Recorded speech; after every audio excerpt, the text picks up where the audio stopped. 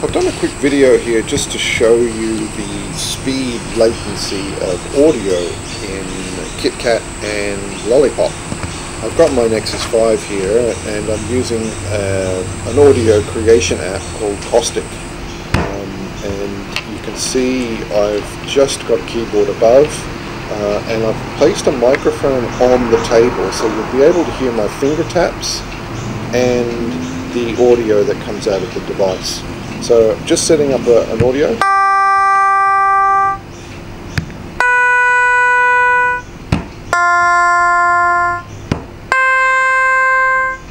You can hear there that there's a decent amount of latency in KitKat. KitKat and all versions prior to Lollipop have had quite a terrible latency, at least from screen input to audio output. And same goes for this device here. The latency isn't so bad on this app, which is the G-Stomper analog synthesizer, but it's not great either. Now, the trick that some instrumentalists get around is by plugging in a MIDI device. So the device that I've got up here is an Arturia mini lag, so a small keyboard with a number of pots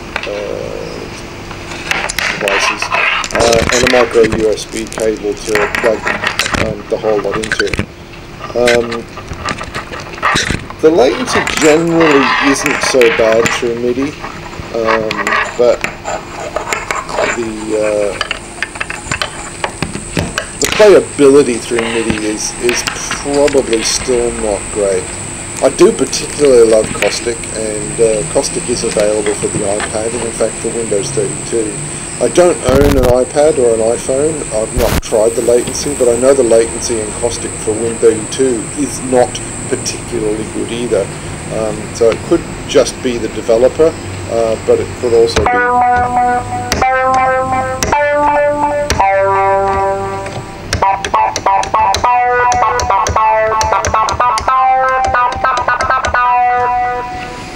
So you can hear there's a tiny little bit of latency, enough to annoy the playability in my opinion.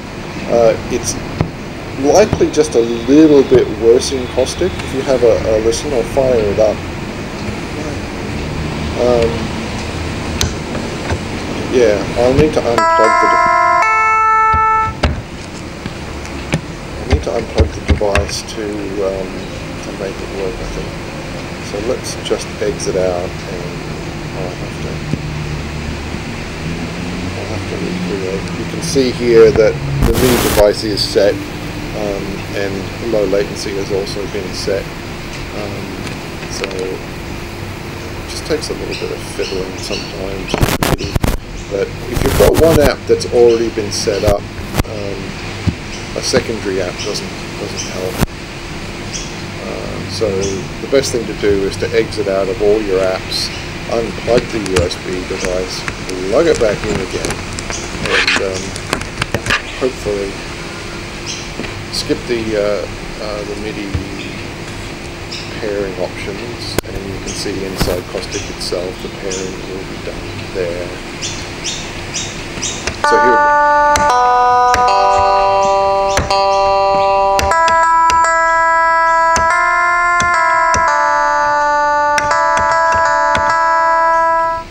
Most people wouldn't think that's terrible. It's much better than the screen, but MIDI input still has a little bit of a lag. Now I've come back a day later. I've installed the new Lollipop, and here's.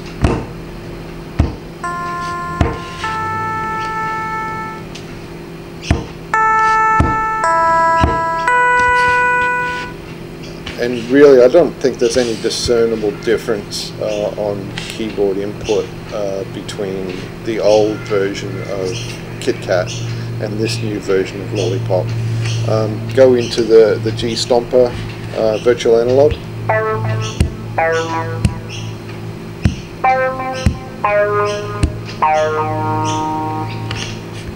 Still not particularly good as far as I'm concerned. The latency is fairly horrific.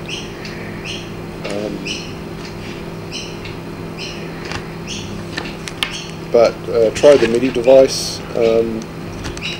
I've tried to play with drum backings on Caustic, and there's still just like probably a 20 or 30 millisecond delay, which in my estimation still isn't close to being sort of playable real live. So a lot of these apps are just fine when you're programming them, but I think any live play is probably difficult. So pulling down the keyboard there, you can see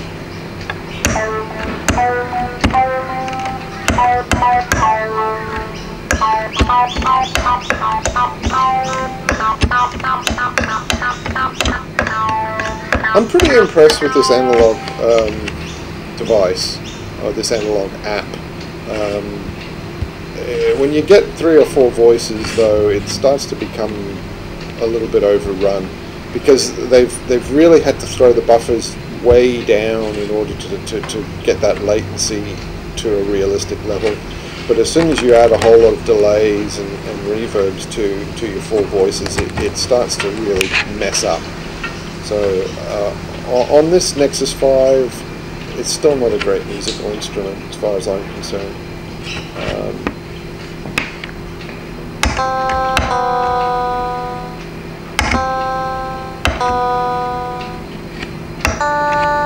So I'm actually playing with my fingernails. You can sort of hear the fingernails there. So I think iPad still has it. I think Apple devices and musical instruments still the go. Android still lagging.